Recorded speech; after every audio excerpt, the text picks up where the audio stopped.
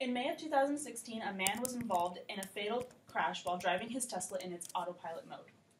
After this happened, a huge investigation by the National Highway Traffic and Safety Administration was launched, along with many other investigations by similar traffic safety agencies.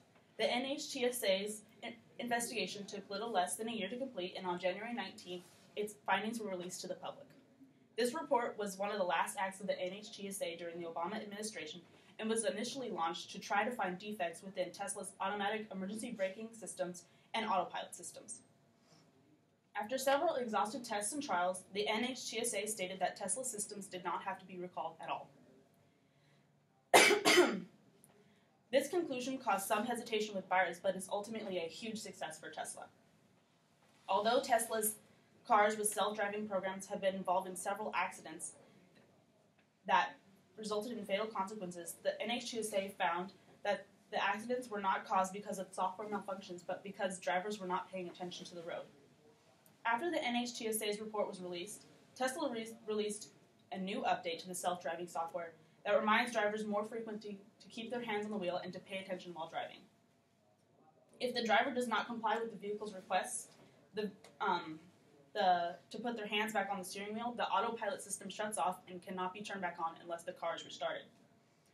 Critics such as the New York Times say that while this update is a good attempt to create a safer environment, that this does not fully address the problem when it comes to self-driving cars. The bigger issue comes with the naming and marketing of self-driving cars. And Tesla has frequently been asked to rename its autopilot system because it can provide a false sense of security for drivers.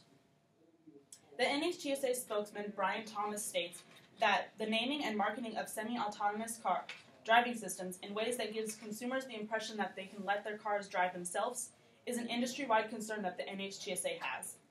The key to Mr. Thomas's statement is the word semi-autonomous, which means that the car cannot function completely on its own and requires the input from the driver. This is the reason why Tesla got off without having their system recalled. The autopilot requires human input, and without it, the system can make mistakes. This is why the NHTSA came to the conclusion that they did, albeit at the cost of a human life. Since the report's release, Tesla has launched its enhanced autopilot system, which includes new and improved features such as auto steer and smart summon.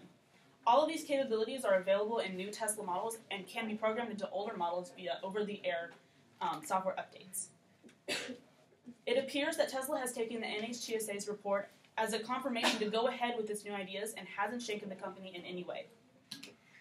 Even though the report found no defects, many others see this as a missed opportunity for regulation to be put in place that could protect the future of companies from incidences such as Tesla's that also could be much worse.